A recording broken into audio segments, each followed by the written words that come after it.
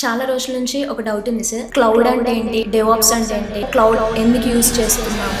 Most of the companies వాళ్ళ servers వాళ్ళ applications on premises లో డిప్లాయ్ చేస్తారు. Later point of time cloud vendors వచ్చాయి, లైక్ AWS, GCP, Azure లాంటి cloud vendors వచ్చాయి. Now companies are there deploying there applications into cloud data centres లో deploy చేస్తున్నారు. What is the difference between cloud engineer and DevOps engineer? Cloud లో ఉన్న infrastructure మొత్తం maintain చేయడానికి cloud engineer is responsible. SDLC process ని automate చేయడానికి DevOps engineer is responsible for that.